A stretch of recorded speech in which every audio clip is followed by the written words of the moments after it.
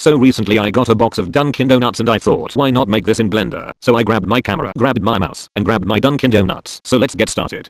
First I'm just gonna take some pictures of the box, open photos, crop the textures out, open Paint 3D, and import in the textures. Then export out the texture and you're ready to go. First delete the default cube and add in a new one. Scale the cube down. Scale it on x-axis, scale on z-axis, scale on y-axis, and basically scale it so it looks like a donut box. Now switch to the shading tab and click new. Make sure you have no Drangler on and select the principal BSDF. Then press Ctrl T and you will have these beautiful nodes. Open up the texture we just made in Paint 3D. If you are too lazy you can just download the texture link in description. Click open image and now we have our texture imported. Switch to UV editing. Press U and select Smart UV Project. Press OK. Select one face. Move the UV projection to where you want the texture to be. Adjust all the corners so it fits the texture. You can switch to rendered mode to see the texture on the face you selected. Then just do the same thing for the rest of the faces.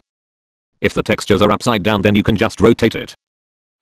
The texture on the bottom is absolutely disgusting and we want to get rid of it, so we can just move the texture to the white space.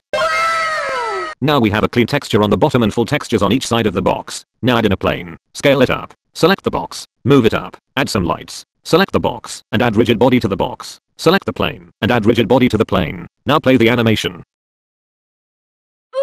Now go to shading tab and add a black texture for the plane so it looks cool. Now play the animation. This is the finished animation. Hope you enjoyed this video. Smash like and subscribe.